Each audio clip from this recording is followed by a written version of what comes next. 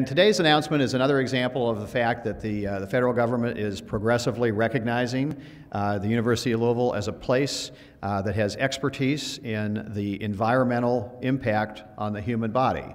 This award is $6.7 million, so this is not a trivial award by any means. This is a really substantial amount of funding to look at this serious problem. The goal of our center is to understand the cardiometabolic toxicity of these compounds. How do they affect insulin resistance? Do they cause diabetes? Do they affect liver? How do they affect cardiovascular disease, and so forth? In our preliminary studies, we have found that in some of the areas in the West Louisville that there are some hot spots of where these levels of these chemicals such as trichloroethylene or TCE and butadienes are increased near the Superfund sites and in the Rubbertown area, which is the industrial place.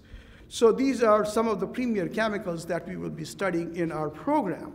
You know, I talk about our city values every day, so I'm going to do it today, right now. You know, and the city values are lifelong learning, health, and compassion. And I'm really excited to say that this project today really combines all of those values beautifully and powerfully in the work of the dedicated scientists and the researchers here at the University of Louisville, and in the vision for the UofL Superfund Research Center as well.